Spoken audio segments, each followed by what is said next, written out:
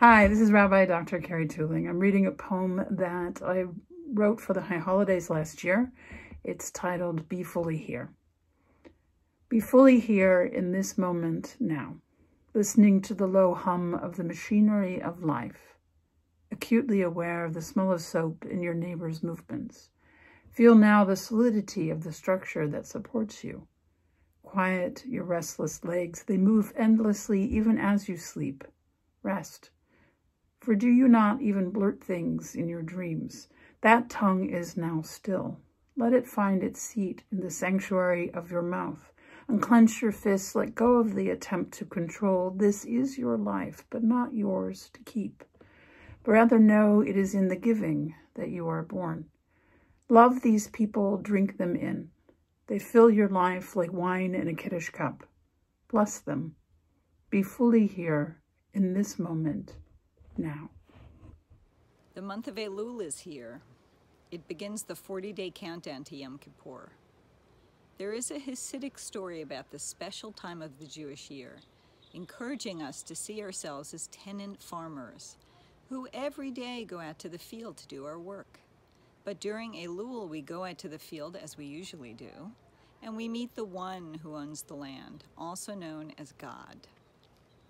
The spiritual practices of this time, which include hearing the shofar, reading psalms, and engaging in our annual review, Cheshbon HaNefesh, which for the accountants among us literally is translated as accounting of the soul.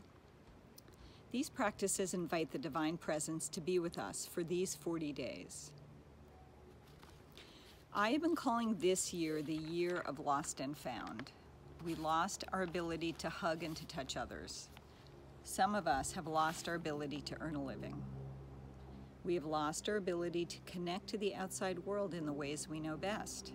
We have canceled our plans, deferred our dreams, and we struggle to maintain our belief in ourselves amidst the grief and pain that surround us. This year has made us all vulnerable like never before. Now, back to the farmer. As reported in the New York Times, there's a couple, Allison and Morgan Gold, who raised ducks and geese on their 150-acre farm in Vermont. They made a very modest income doing this until Morgan began filming videos of himself doing his chores and posting them on YouTube. He happens to be a good storyteller, and he will be the first to tell you that farming has its challenges. These videos have gotten pretty popular, and now Morgan is a farm influencer. He has put his vulnerability and his passion out there. In a way, the Golds have met God in the field. This year of loss has, in important ways, also been a year of finding.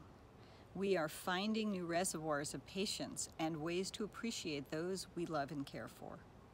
We are finding ways to learn new skills, to explore interests, and to dissolve geographical boundaries through digital community.